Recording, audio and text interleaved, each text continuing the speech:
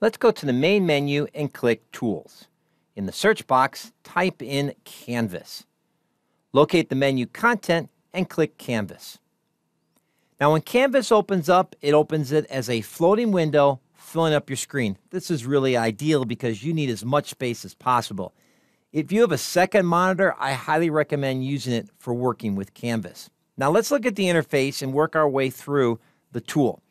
Now when you first open it up, I highly recommend you go right to the right, locate the document title, click in it. You'll notice it is all highlighted and give it a name.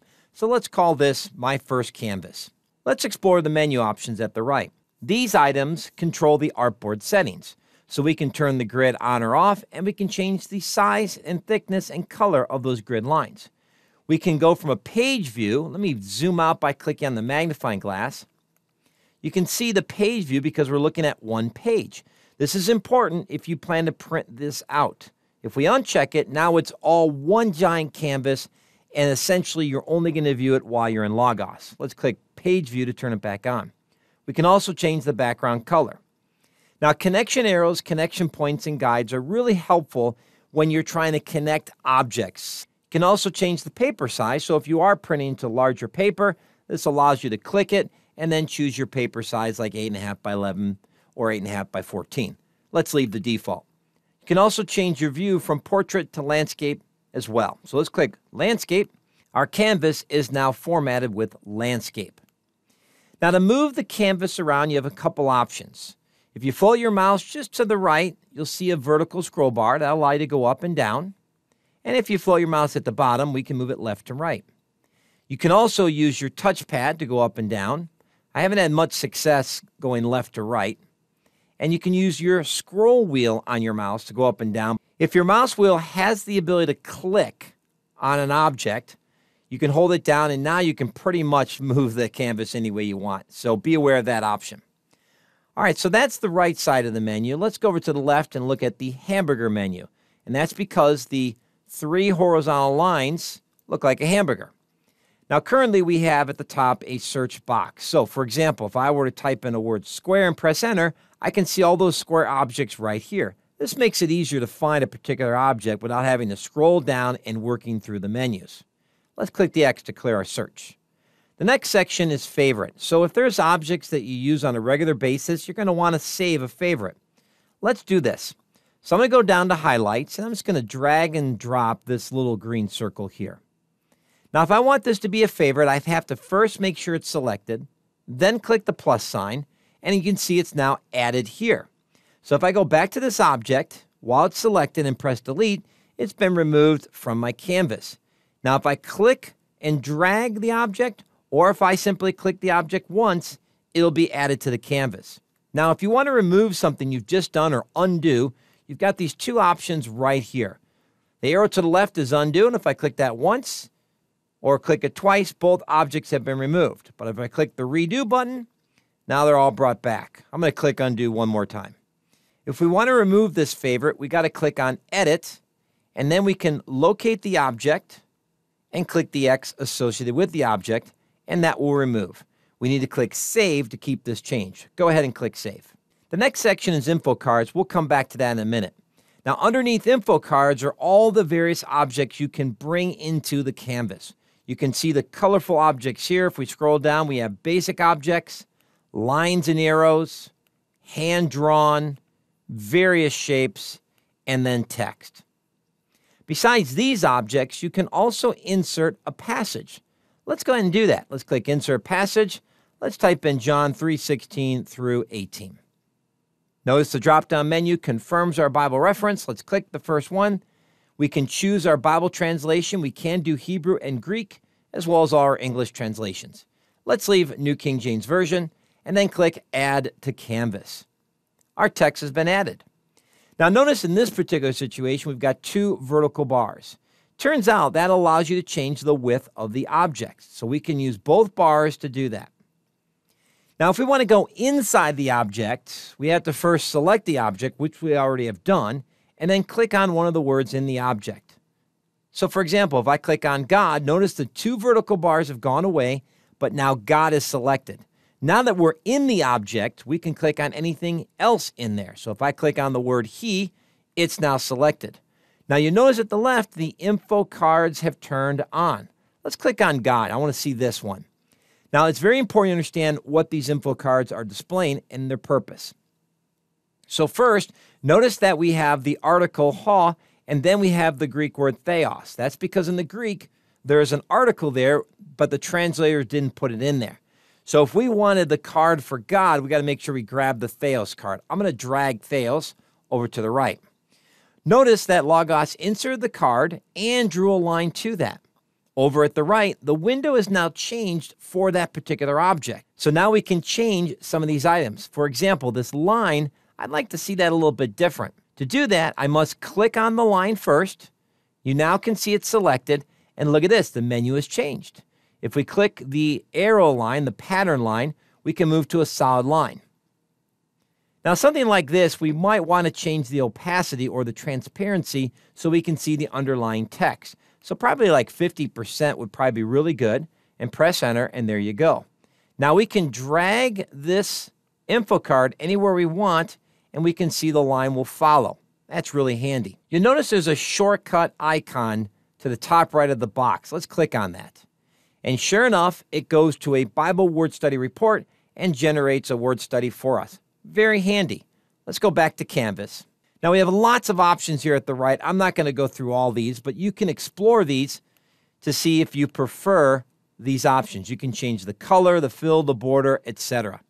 That's the style. We can also change the text if we want to. You can see the various options there.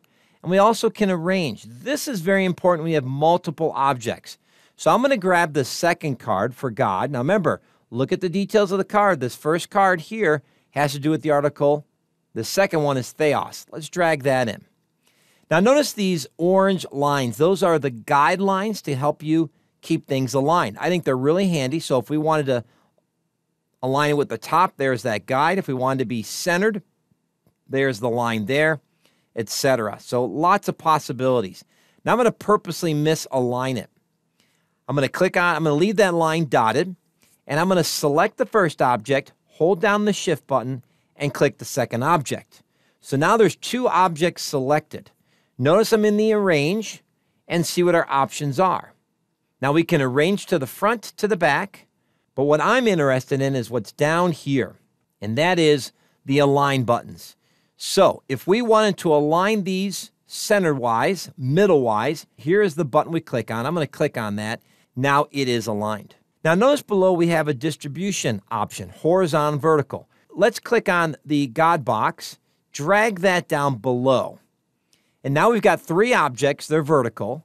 Let's click on the canvas to deselect everything.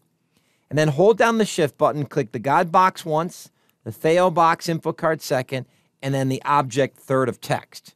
Let's go to the right, scroll down, and let's choose distribute vertical. Notice what happened?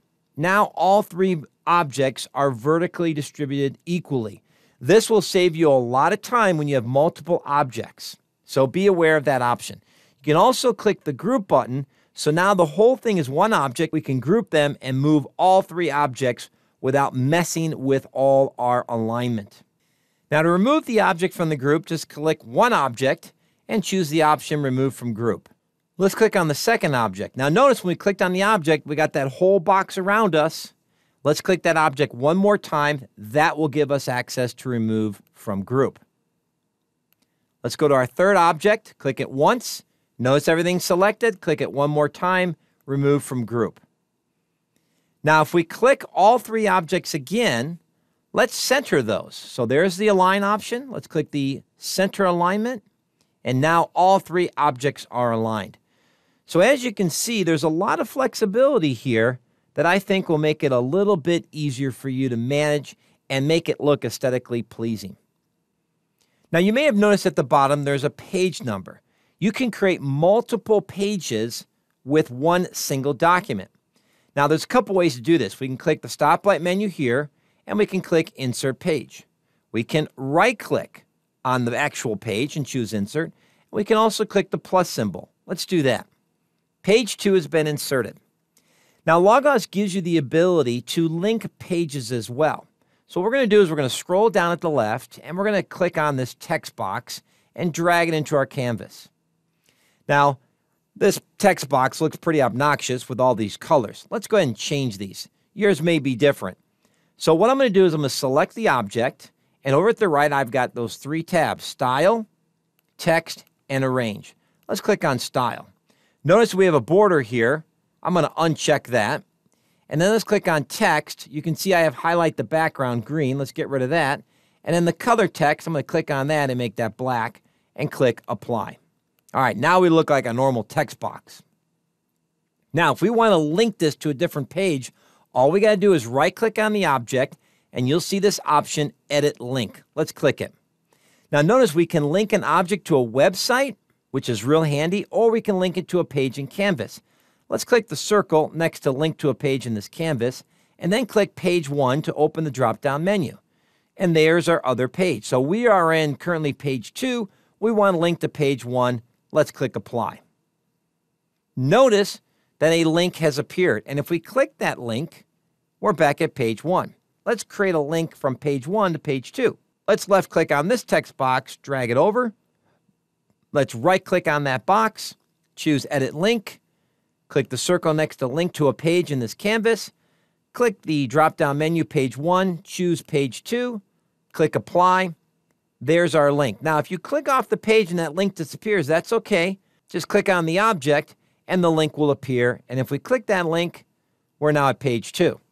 Now, keep in mind, since you're the owner and creator of this document, you're going to see these options to edit. But should you share this document, those options will go away and the user won't see that. They'll just see the links. So in review, the left side is a great way to insert objects. The right side lets you format objects, color, borders, lines, etc. Now, one thing we need to show you how to do is using lines. Let's click on page 1 and show you how you can connect objects. Now, when I float my mouse over the info cards, you'll see a series of X's around the border and then these blue triangles. Now, I'm going to float my mouse over the blue triangle, and you'll notice a pop-up menu has appeared. So there's several options. I'm just going to simply left-click on the triangle and drag to the right. Look what happened. An arrow just popped right out. And if I keep dragging it to another object, you'll see that Logos tries to connect it. Now, I'm just going to take the one at the top here. That's pretty straightforward. So now this card is connected. And if I left-click on the second card and let's say drag and drop it, the arrow goes along for the ride. Now, if we float our mouse over the object again, we see these small X's. I'm going to float my mouse a little bit lower to the bottom center, and you'll notice a green circle appears over the X.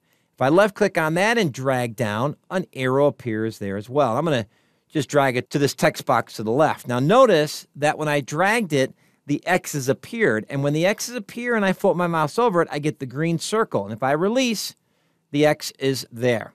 Now, notice the line has these dots. These dots allow you to change the direction of the arrow. So there's a little bit of modification that can be done, and you can use that to do so.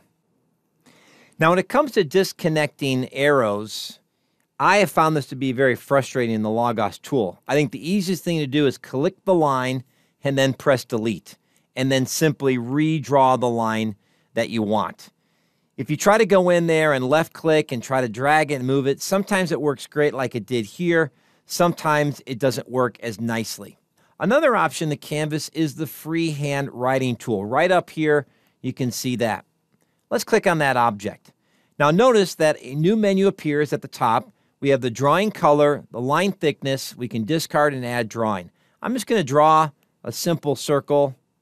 There it is, and release the mouse. Now, at this point, I'm just drawing it. If I press Control-Z, I can undo what I've just drawn, and I can redraw something new. Once you're ready to commit to what you've drawn, then click Add to Drawing, and you'll see that the object has been added to your layout as a single object. Now we can click on that box, move it around, and we can click the borders to resize, so you can see how we can redo that just the way you want it. Now, if you want to draw a new freehand, then you would click this, delete it, and then click freehand again and draw any way you want. I'm going to click discard. Now let's go inside the text box and show you another feature, and that is you can actually move text around within the text box. So remember, when you have a Bible verse box, like this. You click once to select the box, and then you click a second time on a particular word. I'm going to click on 4 here, and now I can select that word, but if I left click on it, I can actually drag it, and this will allow you to do block diagramming within the canvas. So that's really handy. Now, before we wrap up Canvas, I want to show you some free downloadable Canvas documents that really demonstrate how you can use this tool. Let's go to Docs, and let's go to Public. Then at the left, locate Canvas and click it. Now, I'm just going to open up a couple canvases. Here I have Ephesians 1, 3 through 14. I'm going to hold down the Control button. Then I'm going to click on Books of the Bible, Periodic Table. I'm going to click on B.B. Warfield's Family Tree. I'm going to click on 1 Corinthians 13, 4 through 8 Tree Diagram, Fruit of the Spirit, and then John 3:16 diagram. Then I'm going to click Add to the Docs. Wait for that blue bar to disappear. That'll let you know the downloading is complete. And I'm going to click on Yours. Now I'm going to go ahead and open each one of these very quickly. I'm going to click John 3:16 diagram. In order to view the whole document quickly, I recommend going up here to the percentage, click on it, and then choose Fit to Window. And so here's a great little diagram of what someone has done with John 3:16. Pretty cool. Let's go back to Docs, and let's choose 1 Corinthians 13, 4 through 8 tree diagram. Again, to see the document quickly, we'll click on 100%, choose Fit to Window, and there we go, a wonderful document of 1 Corinthians 13. Let's click the X to close this document. Let's click Docs. Let's look at B.B. Warfield's Family Tree. We'll click on that document. Again, click on 100%, choose Fit to Window, and there you go. Let's click the X to close this document. Let's go back to Docs. Let's go Books of the Bible, Periodic Table. Again, click 100%, choose Fit to Window, and there you go. The whole Books of the Bible listed as a periodic table. So as you can see, you're only limited by your creativity. I hope you have found this training video introducing you to Canvas as a wonderful way to explore the scriptures visually and then share it with others.